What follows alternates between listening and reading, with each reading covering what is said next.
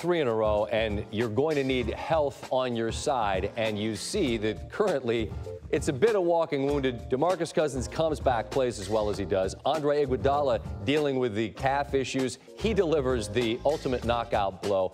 Kevon Looney wasn't able to go in this one because of the chest contusion. And then Klay Thompson, obviously, out with that hamstring that Coach Kerr was just talking about. We welcome in the great Doris Burke now. And Doris, look, there's so many things to look at here, and I guess I would just start with the guys that were on the floor and were asked to deliver, were able to.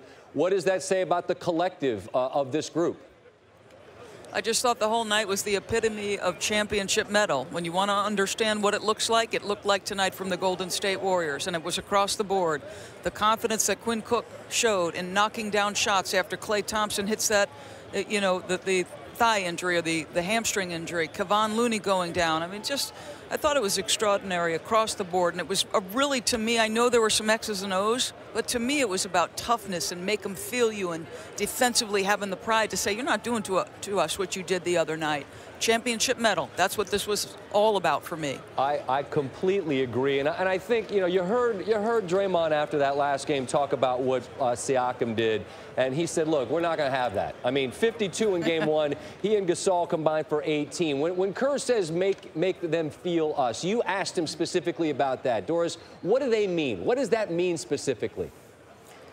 Well, I think first and foremost, you have to come with a level of intention, and it starts always with getting back in transition. When we asked Steph and Draymond what did not translate on film that you saw in game one, and spot on immediately, both of them said speed. So the first thing they had to do was get back and build their defense and make them play in a half court. Then it's about intention. What are you trying to do from a tactical standpoint? What are you sending at Kawhi Leonard? How are you recovering to shooters?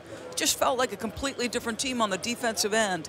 And I will say this, and I heard Jeff Van Gundy talk about this, like at some point, when do you not have enough? It felt fragile tonight, Scott. I missed a good portion of this basketball game because I was constantly heading back to the locker room for one injury or another. I think in light of what they had to fight through just in the course of the game, and Steph Curry, I'm telling you the truth, he tried to sprint off the floor because he was not feeling well, and he's a consummate pro, and he came back and answered the questions, but he wasn't right all night long. So this to me was just a special win. If they walk away with this championship, they're going to remember game 2 on the road in Toronto. Yep, because it was really, in many respects, not a work of art, but nobody cares when you're having a parade, man. Can you win 4 games? And you got to win them ugly, and they did. Doris, appreciate the time always. Thanks, Scott. All right. Another look at the winning play, what ultimately provided a cushion that was too great for the Raptors to overcome. After very nearly losing the ball, Livingston finds Iguodala, and a former Finals MVP looked at it, thought about it for a split second, like, I'll pull this. All of y'all, hold this L. Take it with you. Big shot from Iguodala. And that helps Steve Kerr vault up this list. As a player and a coach, the man's been involved in the finals 10 times. It's almost embarrassing. Nothing to be embarrassed about. Look at that company. He's now up to 76 victories. We welcome in Paul Pierce. And Paul, Doris was just talking about the fragile nature of the guys on the court and who is able to go and who's not.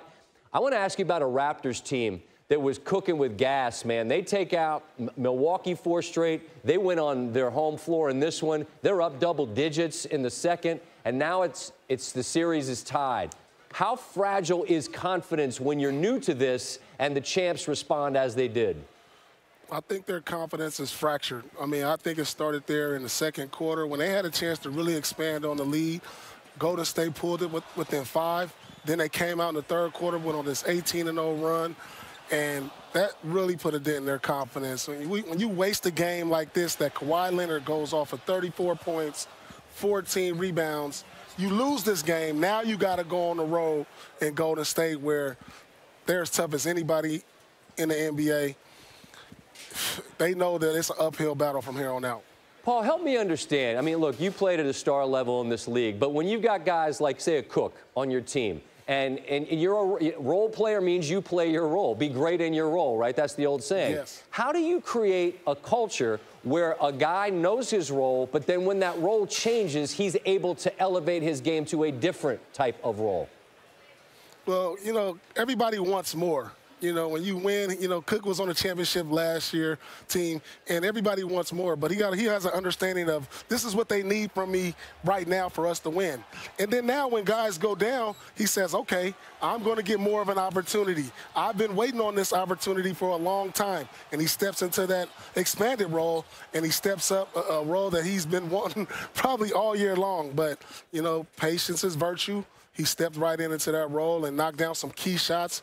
I mean, he made a huge impact on tonight's game, and, you know, that's what championship teams are all about. Agreed. Now, Golden State's been able to figure out how to survive without Durant for the stretch that they have, including that end of Game 5 against Houston and then Game 6 on the road. They were able to get through Portland, and so far here they are with a split. But if Klay's hamstring's not right and you got to go without him and you got to go without KD, at some point, man, 48 minutes is a long time without those guys. Can you win a game without those guys, even at home? You know what? After tonight, I'm not putting anything past the Golden State Warriors. Understood. I mean, they have the championship DNA. I feel like whoever they put out there, they can get it done. You know, you have the two-time MVP in Curry. You have Finals MVP in Iguodala. Cousins is starting to come around. So I wouldn't put it past them. If Klay doesn't play or KD doesn't play, Golden State is still a great team. And I'd be remiss if I didn't just get, as a guy who's been through it, you try to play hurt, you try to come back from injuries. Boogie Cousins, I'm amazed that he's able to give them that. What did you make of his performance tonight, Paul? It was extraordinary, to tell you the truth, because I didn't expect him to give much in this series after coming off 2 injuries in this season. Right. For him to have an impact, and this kind of impact in just his second game, I'm amazed. I mean, he outplayed Gasol and Ibaka together. Huge points, huge rebounds, huge defense, his passing. And, you know, my hat's off to him because I doubted he can even help this Warriors team in this series, and he's been a big contributor tonight. Amazing. Paul, thanks so much for the time. Good to visit, man. All right, thank you.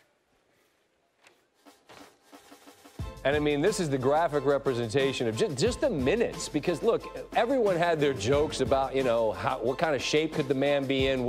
You heard Steve Kerr mention it. They thought maybe he could give him 20.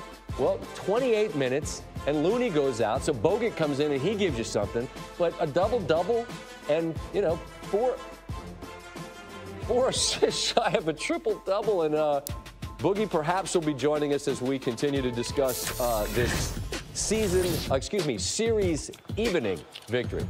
Stephen A. Smith definitely set to join us. We'll get the Raptors' thoughts as well as Game 2 goes the way of the road team.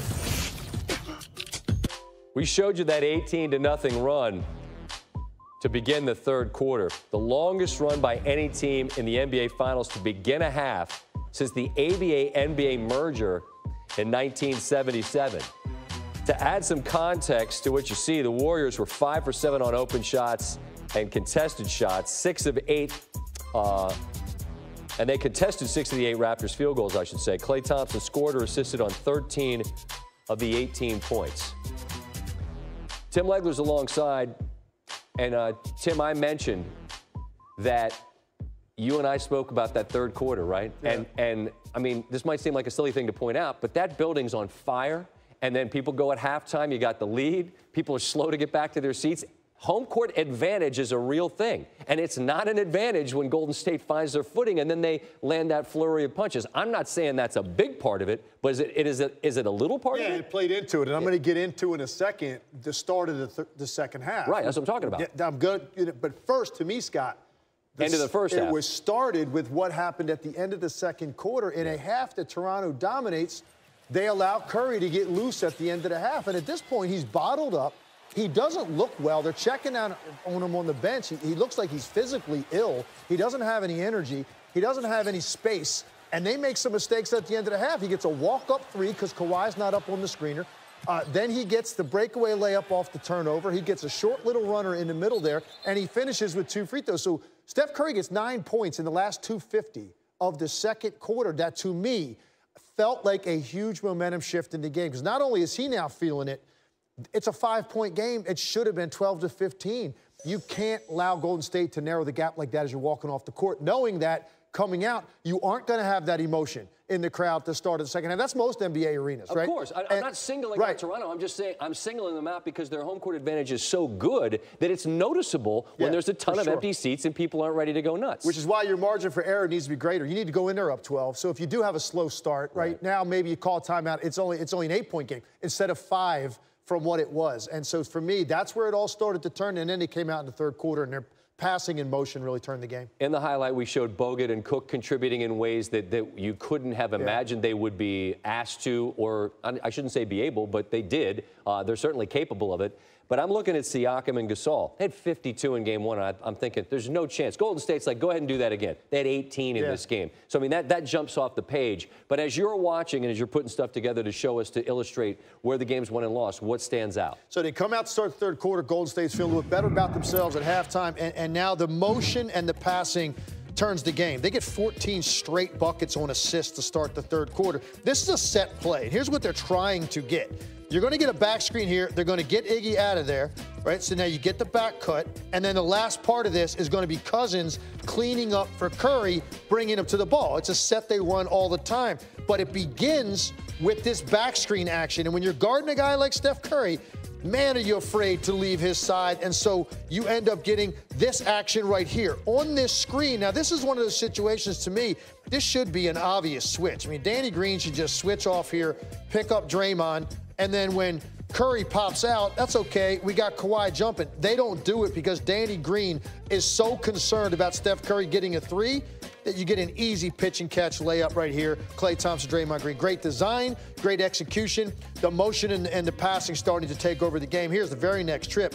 Curry with the rebound, throws it ahead, and right here, take a look. He's looking up the floor, he sees this, and you can see him pointing. He's saying, get the ball into the post. It's exactly what they do. How good was DeMarcus Cousins tonight, by the way? Remarkable. I thought when he went down with that injury, we'd never see him again this postseason. Good for him. So good tonight. You can't say enough at the minutes, the production you gave him. And again, here goes that weak side action with Steph Curry. You're so afraid of him popping free off the cut. Kawhi Leonard falls asleep a little bit.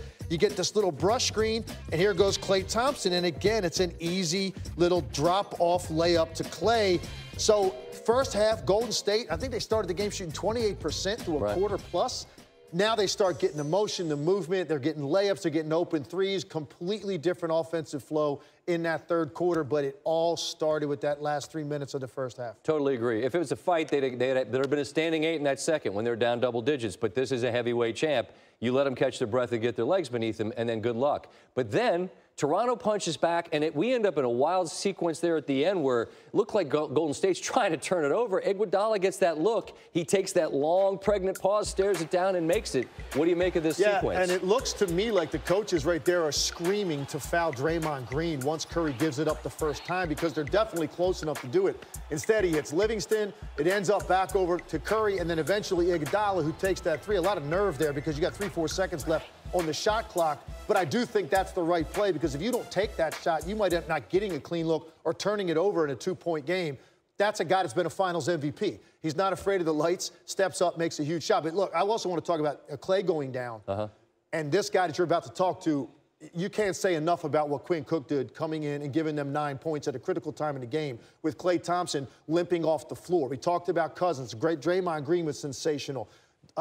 They got basically contributions up and down that roster, and this is why they're the world champs, man. Margin for error is so small against this team. They make you pay like nobody else.